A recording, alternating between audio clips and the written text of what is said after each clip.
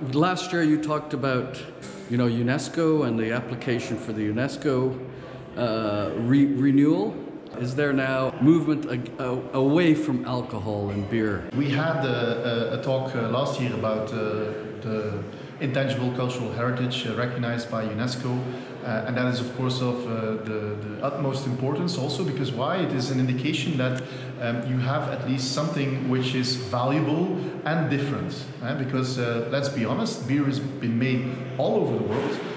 But there is something particular when it comes to Belgian beer.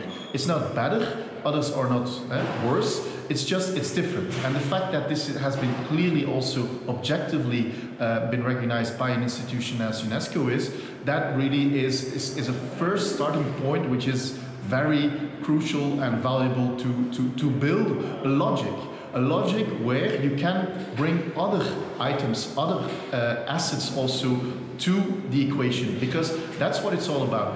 People don't want to come to Belgium just to visit the beer culture. The beer culture actually is something which is intangible, and why is that? Is because it is composed by a lot of tangible assets. You have a lot of beer routes in Belgium, you have a lot of beer festivals in Belgium, you have a lot of breweries, you have a lot of authentic beer bars. So the offer is very wide, but now the thing is, how can you make a destination like Belgium, how can you make that attractive because of and thanks to the subject of beer and beer culture. And so if you bring beer culture recognized by UNESCO together with the high and valued reputation also of the Belgian beers and its diversity, and you add to that a lot of initiatives that have been undertaken now in different breweries, and now with the apotheosis of the Belgian Beer World, a Belgian beer experience center, a generic environment, a physical hub that really explains the ins and outs of Belgian beer compared to the other beer cultures in the world, well then you bring all the pieces together, and then you have something which can really be used as a kind of lever to not only promote the beer culture, but also explain that beer culture is something which is more to it than just the fermented liquid in the glass. And it can also be a drink that contains lower or no alcohol, because in itself it originates from a tradition and an authenticity that has been there throughout centuries. And that is what is so amazing to see and to experience in an occasion like the Brewers of Europe Forum this year. And is that supported politically in Belgium? Because we're seeing now the elections, some politicians are talking about, oh, we're spending so much on this and that in terms of beer. Do you find there's a counter-reaction growing in Belgium, or is it pretty well accepted across the political parties? For me, it's pretty well accepted across the different political parties. The only debate actually that is really at the heart of the discussions right now is everything what has to do with alcohol abuse. So the harmful consumption of alcohol, that is something that needs to be really analyzed and looked closer to it, because we also as an industry, we don't really want to have this kind of context where people get drunk and have a lot of side effects also when it comes to their consumption.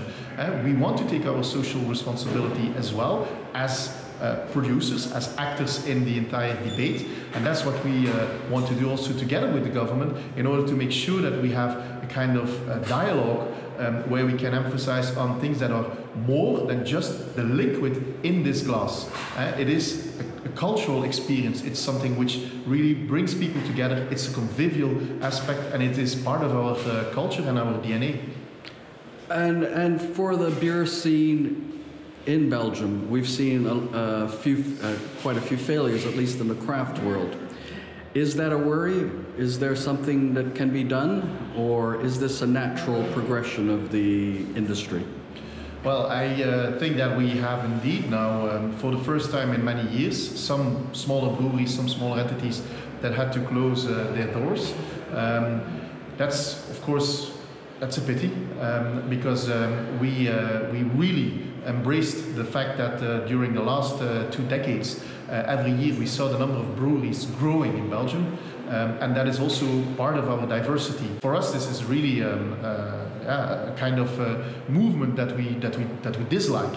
However, we see that brewers are confronted with a lot of issues, a lot of challenges. After the COVID pandemic situation, the close down or the lockdown of the HoReCa, the on-trade business, we have the energy crisis, we have the indexation of our salaries and the wages, we have hyperinflation on raw material prices, we have the lack of availability of some packaging materials. And then on top of that, now you see also that the purchasing prices, or the cost of living of the households is under pressure, not only in Belgium, but also outside of Belgium. So add that all together, and then if you're just a young, new startup activity in the beer brewing industry, then you might be confronted indeed with some challenging and tough times. And that is really, really something we would like to avoid.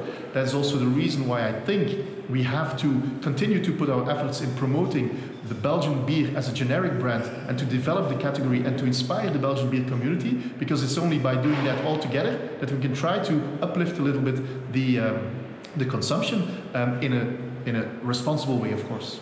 So there is light at the end of the tunnel for Belgium. The glass in Belgium is always half full.